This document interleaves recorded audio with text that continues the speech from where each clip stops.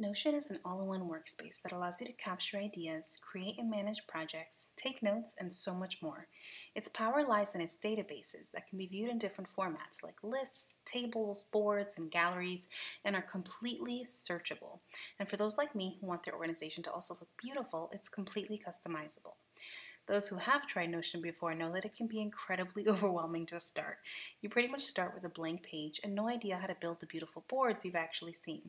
I know I at least felt this way when I started, so I purchased a few different Notion templates hoping this would help, but instead I felt overwhelmed in a completely different way. There was just so much information and tables and tags and status updates that I didn't use them either. Instead, over months, I watched countless YouTube videos and Notion support videos and went back to that blank page, really built what I needed from scratch. So many of you reached out on Instagram to share my Notion template, so today we're going to jump into the dashboard I created and show you how to use it. If you think it's a good fit for you, the link for it will be in the description. If nothing else, this can hopefully give you some ideas and insight into how to use Notion. Once you've opened the link, the first thing you're going to want to do is duplicate the entire page. In the top right corner of your screen, you'll see the duplicate button. Go ahead and click that. Now it's duplicated into my workspace. I can see it on my sidebar menu as well. And I can go ahead and delete this callout bar at the top by clicking the 6-dot icon and clicking delete. Now you can rename this personal dashboard if you want. It's got a little motivational message at the top, my flip clock, and a few task columns at the top. I usually keep this open throughout the day as I'm working or easily pull it up on my phone in the Notion app.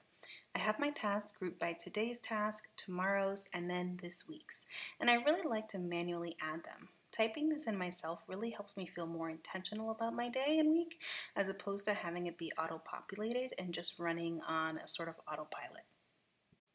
Many of my tasks, however, are guided by my project calendar below.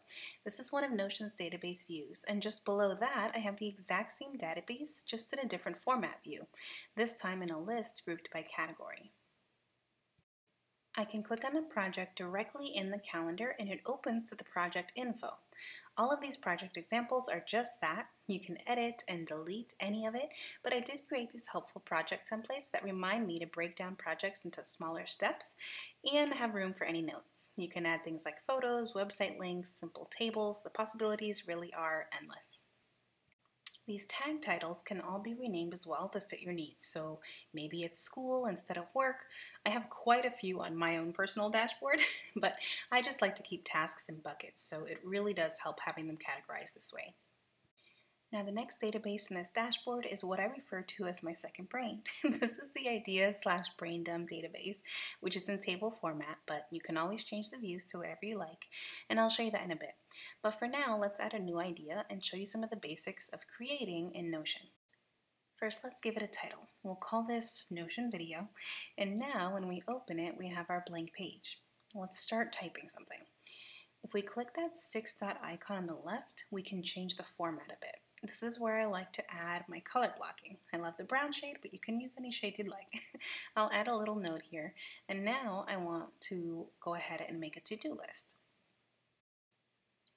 The backslash button is how you access commands in Notion. So once I hit that, I've got a list of options here to choose from, or you can start typing what you want.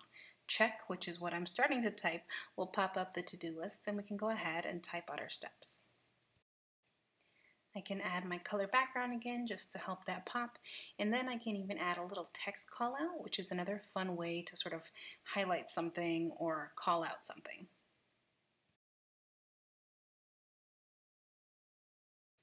Now we can close this and head back to our dashboard and actually see that the Notion video idea is saved now in our brain dump database. If I want to go ahead and make this idea a real project, say I'm ready to actually get started, I just click the 6-dot icon and move to and select our master project list. Now when we scroll up, in the no tag section we'll find our Notion video. I'm going to open it and add a tag so it gets grouped where it makes sense, and then go ahead and add a date for this project as well. Now when we go back to our dashboard, we can actually see that it pops up in our calendar and our list views. I can also view any of these databases as their own page. I just click the 3 dots next to the name and view database, and now I can see just this, which is helpful if you prefer a more focused view, and we can do the same thing with our ideas and brain dump database as well.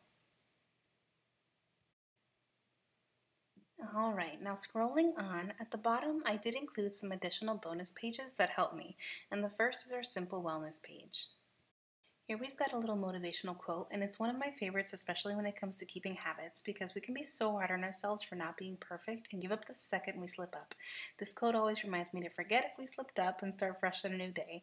So in here we have a habit tracker that you can customize with whatever habits you want to stay on track with. I just added a few examples here, and then a meal planner view. Believe it or not, this meal planner is actually just a filtered gallery view of our ideas/brain dump database with the tag this week. So the gallery view is just another gorgeous way to sort of view your databases. Let me just show you really quickly. If we go back to our dashboard, you'll see in the list view all of these recipes are here, and they actually have the tag this week. As you add your own recipes, you can decide which ones you'll use the this week tag for to add them to your meal planning list. So back to our wellness page, if you click on any meal, the recipe will pop up. I saved these 5 in here for you. These are real recipes that I actually use. And in the ideas database, I save the recipe template so you can add your own easily as well. The final little piece we have is just a workout log if you want to keep track of workouts you did, and I included a sample link to a YouTube video workout. The next bonus page is my running shopping list. This is a simple page, but really helpful to add things as they come up and keep impulse shopping at bay. This is how I group things, but you can relabel these any way you please. For repeat purchases like groceries, I actually have a pretty long list now on my personal one that I check or uncheck as needed and don't really delete my regular items. And on to our final bonus page, last but not least, is a done/archive page. This is actually really helpful. You can move completed projects here to still have them be searchable. And that's it. I hope this tutorial was useful. Let me know in the comments. In the description, you will find the link for this dashboard template if you feel like this was a good fit for you.